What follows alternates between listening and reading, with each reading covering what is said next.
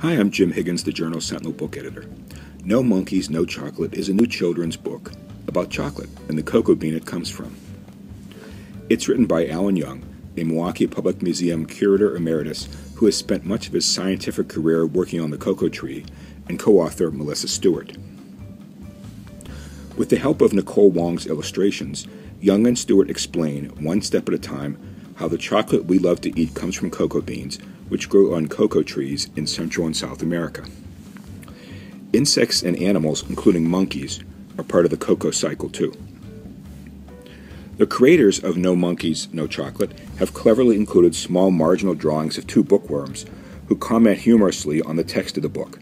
Young writes that they took the idea of using the two bookworms from Statler and Waldorf, the two old guys on the balcony in The Muppet Show. No Monkeys, No Chocolate would be a fine addition to a school or home library. Serve it with your favorite chocolate.